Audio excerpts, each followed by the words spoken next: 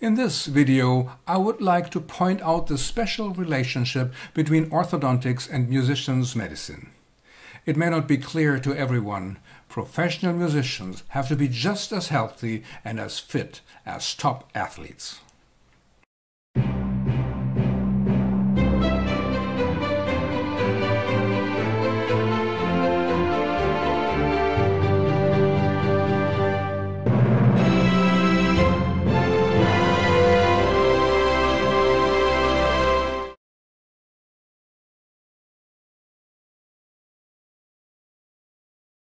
So the connection between orthodontics and musicians' medicine. It may not be clear to everyone. Professional musicians have to be just as healthy and as fit as top athletes. First of all, what is musicians' medicine? There are many special disciplines in medicine, and in musicians' medicine we deal with the particular stresses that professional musicians are subjected to when they spend hours and hours with their musical instrument and every day and practice it over their entire professional life. Aside from the psychological stress, there is something worse than the well-known stage fright. You also have to be really physically fit if you have to repeat the same movements with the highest precision over and over again. If that does not work, we can hear it immediately. Joachim Quantz, the flutist and friend and teacher of King Frederick II of Prussia, wrote in his textbook. I read it to you in English. I did not translate his words in English. It is written in an old and ancient spelling. So, the flute in particular requires a perfectly healthy body, an open, strong chest, a long breath, equal teeth that are neither too long nor too short, and lips that are not plump and bulky, but rather thin, smooth, and fine, which have neither too much nor too little flesh, and can close the mouth without being forced. A fluent and a dexterous tongue, well-formed fingers that are neither too long nor too short, nor too thick-fleshed nor too pointed, but rather that are provided with strong nerves, and an open nose that you can both draw your breath easily and give it off. If these are the basic requirements for example, to play the flute, then for a professional musician it is not only important that he or she is given these requirements, but that they are also maintained, despite the workload and despite the aging. And what might be just a trifle for a non-musician, for a professional musician it is ultimately existential. We in orthodontics are responsible for the mouth and the jaw region, and in the musician's medicine we are primarily responsible for wind instruments. But the neck and the jaw are also connected, and there are patients who play the violin or the viola who also need help from us. And singing is also part of it. To start with, let us have a look at some examples for instruments. The flute, clarinet, oboe and the like, bassoon, and the brass instruments like the trombone and trumpets, for example. And also the higher strings, which is violin and viola. If you now are a professional musician yourself, or if you are a student of music, then you should be interested in what we are going to talk about in the next few minutes. We will talk about the anatomical prerequisites and about the naturally occurring constant changes within the tissues, and we will address the specific stress caused by the musical instruments. We will also discuss possible solutions, how to prevent damage, how to maintain a proper position of the teeth so that you can play your instrument at the highest professional level for a long time. To play sounds a bit playful or too gentle as a term, but for musicians it is hard work. I do not want to go into the special details of how each individual instrument is being played here. But it makes sense to everyone who has just seen the pictures of the instruments that what matters is that you have to have your lips under control, that your skin is healthy, and that your teeth are in a good condition and positioned properly. As a musician, you have to have everything well under control in the finest coordination, which means the tongue, the lips, the tension of the muscles, the correct air pressure. There are so many factors. Musicians are very well acquainted with their oral region, and they have trained for years to convert the finest small movements of their muscles into beautiful sounds. The jaw joint and the attached muscles and fascia may become also particularly stressed. Here an anatomical representation on the left and an MRI image of the temporomandibular joint on the right with the mouth wide open. With the clarinet, for example, you have to keep your mouth a little wider open for hours, and there are some other instruments where you have to push the lower jaw constantly forward to produce a proper sound. And you know that the temporomandibular joint can click or pop once in a while, or even constantly. We do not always know the causes, and we cannot always get rid of it, this popping sound.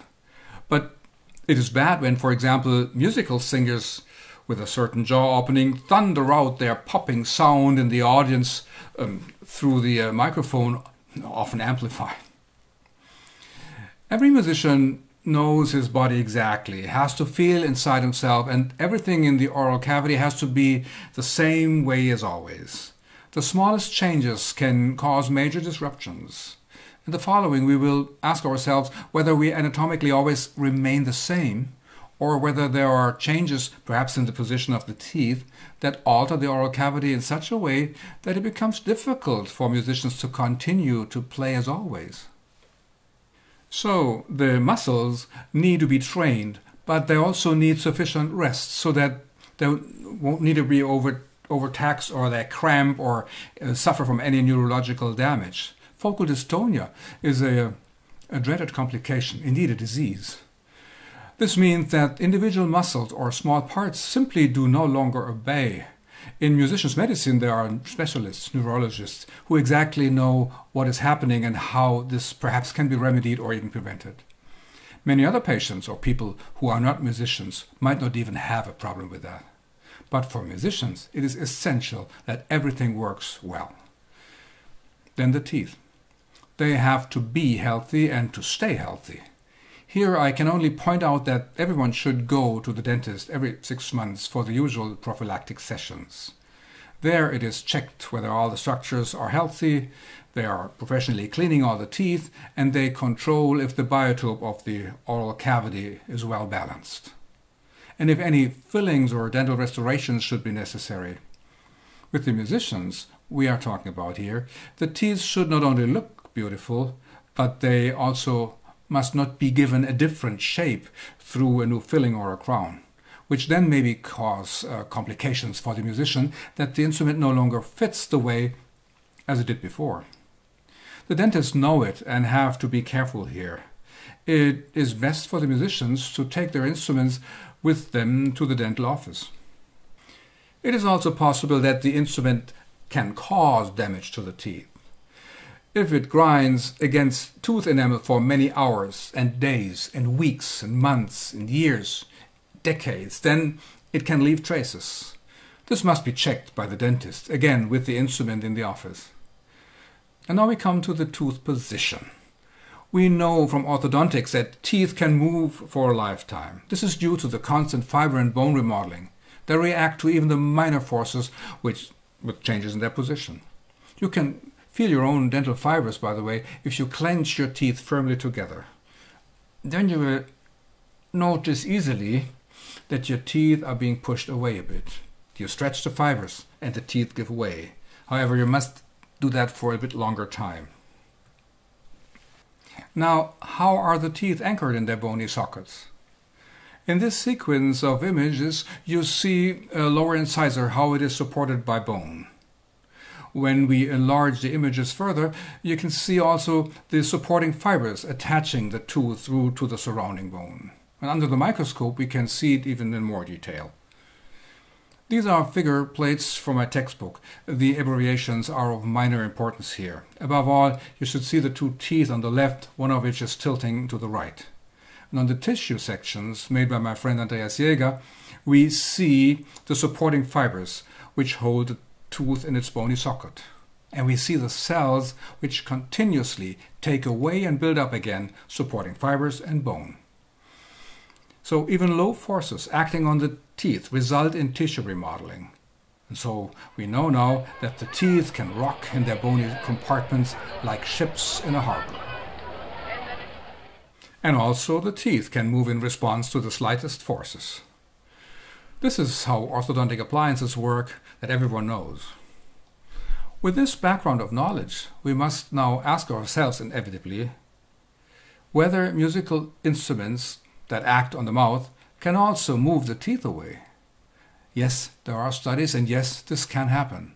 Well, maybe not with everyone, but it is being observed, and of course, we want to prevent that.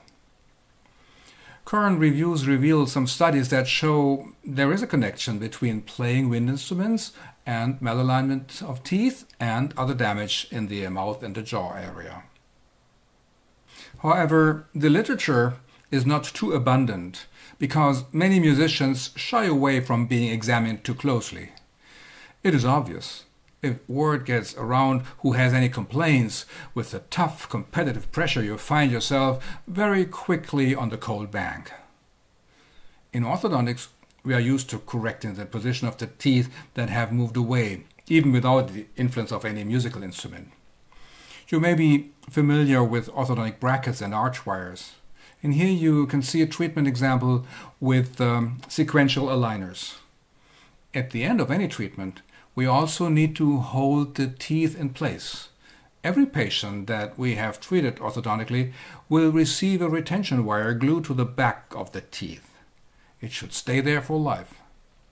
And on top of that, there are retention splints, a template that is worn once a week. Here is a selection of different devices that I've seen over time. Each one has advantages and disadvantages, and which one is actually being used must be decided individually by your orthodontist. In any case, we can now also use this knowledge for musicians' medicine. Now we just have to try whether this retention wire interferes with playing. Some people can get used to it quickly, others take longer, and the wire can also be made from different and thinner materials. Or we leave it out, but instead then you have to wear the template splints even more often. But we have to do something, otherwise the teeth will slowly but constantly wander away. We have seen that in so many cases. At this point, one more thing is important. We will not line up the teeth of every musician according to the textbook ideal. After all, the musicians use their teeth for his or her profession, and therefore, during orthodontic treatment specifically for them, we have to proceed much more individually and maybe adapt the tooth position to the instrument and to the playing habits. And we have to talk about another burden, vibration. What we find so beautiful about music, when we feel the vibration in our belly, heavy vibration will exercise strain on the dental supporting fibers. Some musicians protect their teeth and the surrounding structures with such cushion pads. I hope it really helps. These fibers are actually very delicate. You should have them checked by a periodontologist. These are specially trained dentists, especially for the gums and what is underneath. And finally, we come to the neck. In order to produce a sound that is really reproducible and clean, you have to ensure the right body tension also with your neck. Some of the instruments are really very heavy. If you think of the bassoon, for example, which is also supported by shoulder straps. With the violin, the additionally twisted head position may contribute to further muscular tension, which has been proven by further studies. And this condition is well known as a temporomandibular dysfunction. An additional cause may then be the performance stress that a musician is also under. This then requires special treatment efforts by specialists from the various different disciplines that we have in musicians' medicine. Because the muscles are connected to one another over greater distances in the body via the fascia, tension and pain can also arise in completely different body regions where you did not expect it at all. The specialists in osteopathy know this very well. So why orthodontics? Well, you see, orthodontics is not only good for anybody, but it also has a specific importance also in musicians' medicine. We have already been able to help many musicians to find back to a relaxed, beautiful sound. Many larger cities and university hospitals have facilities for musicians' medicine. In Berlin, the Center for Musicians' Medicine can be found at Charité University Hospital.